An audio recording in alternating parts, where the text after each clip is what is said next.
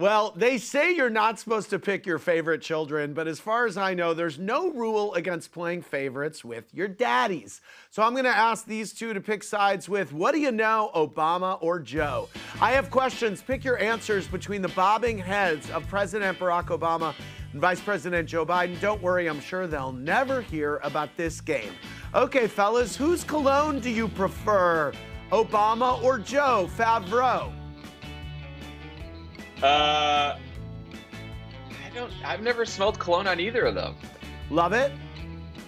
I don't know what they smell like.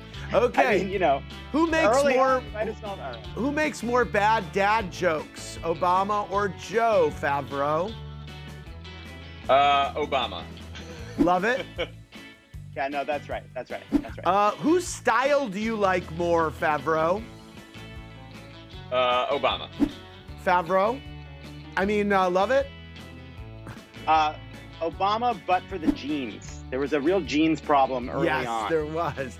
Who has the better emoji game, Favreau? I don't think either of them have ever sent an emoji. Okay, moving on.